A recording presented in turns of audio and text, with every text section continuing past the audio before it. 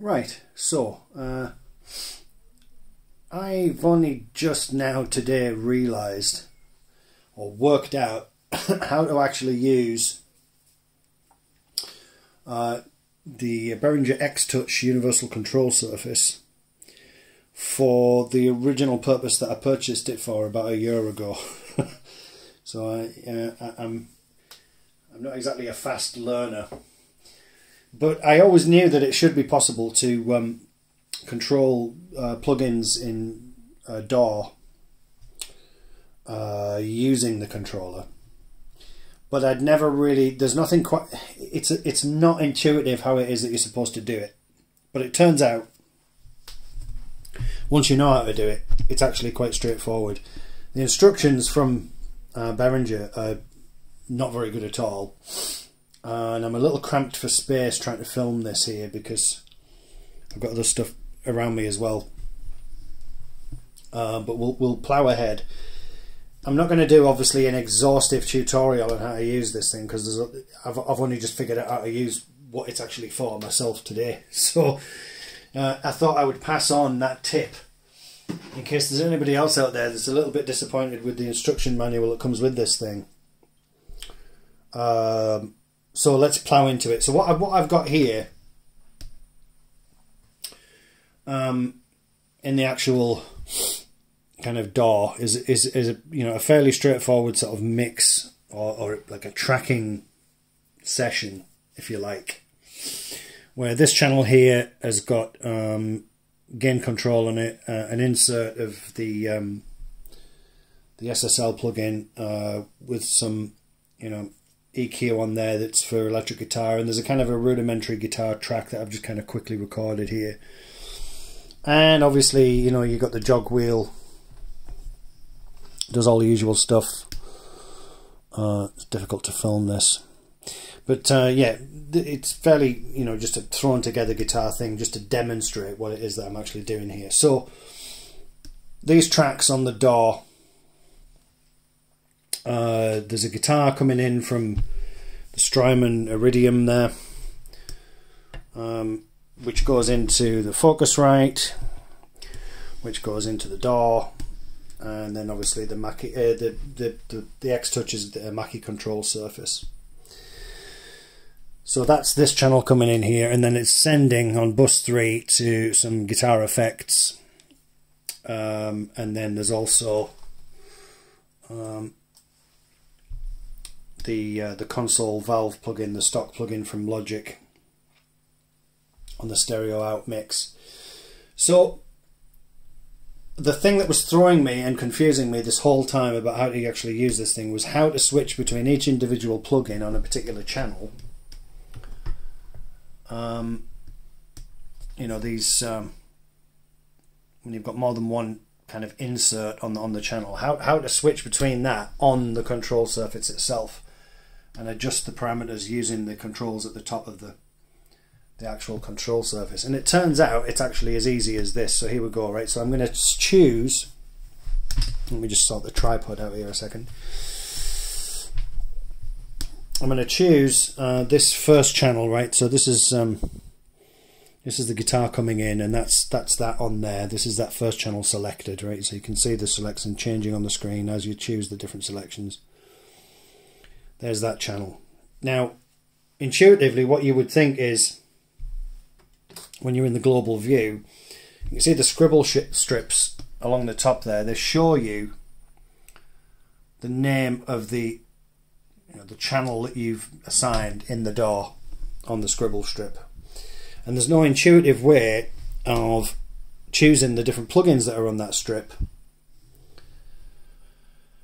You've just got to know, and it's this. So we selected the Strymon Iridium stereo input channel, and you can see there that it's got a gate, a gain, and an SSL EQ, and then obviously the bus send as well.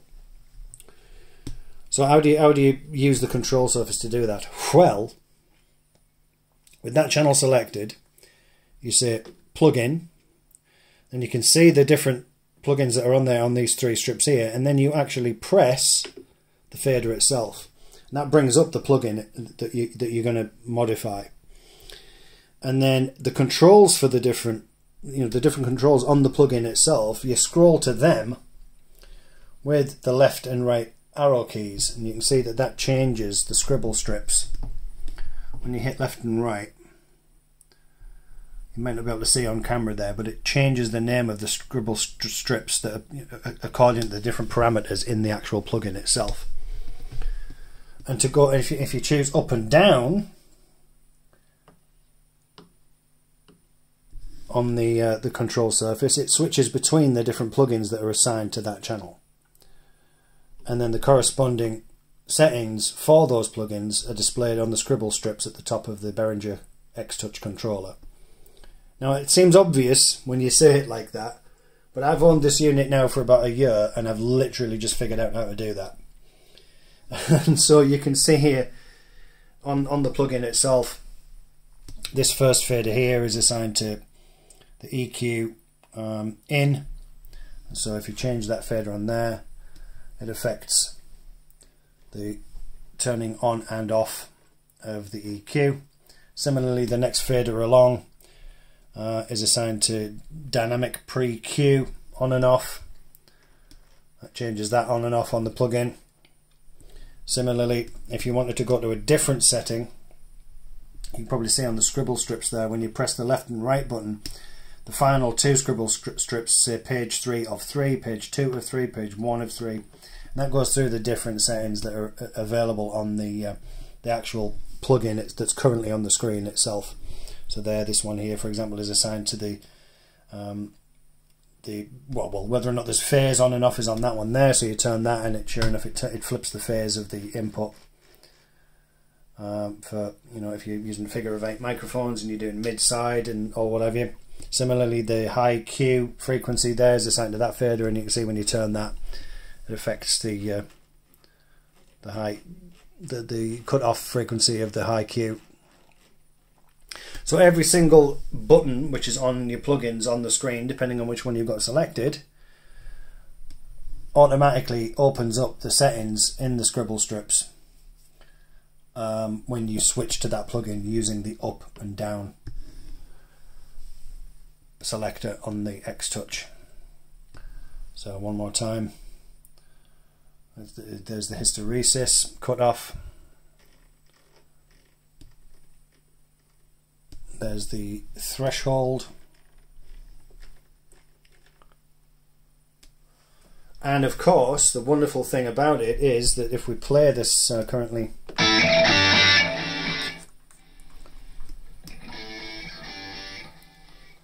everything that's going on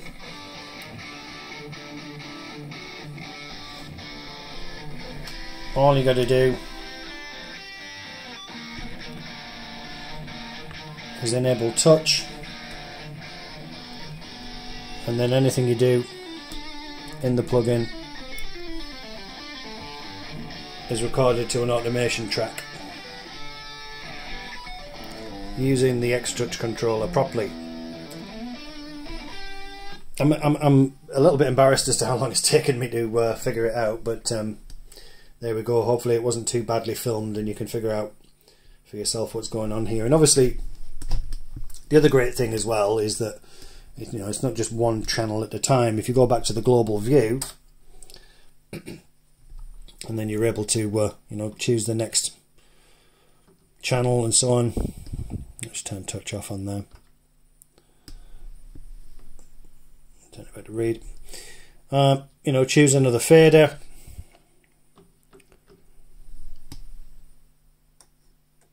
Select that one there, for example. This is the bus that's got the Model D Moog plugged into it.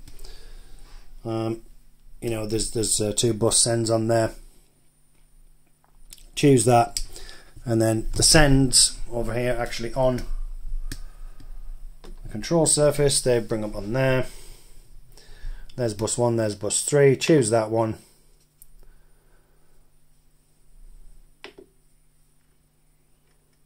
You can choose which one is which, and they're the sends, and you get the idea. So there's send 1 to bus, Sure enough, it changes it on the screen up there as well. So yeah, sorry for being thick, but hopefully other people who have been a bit mixed up by that will be able to make a bit more sense of it now. It's literally just a case of choosing the channel that you want to affect. Go back to global view.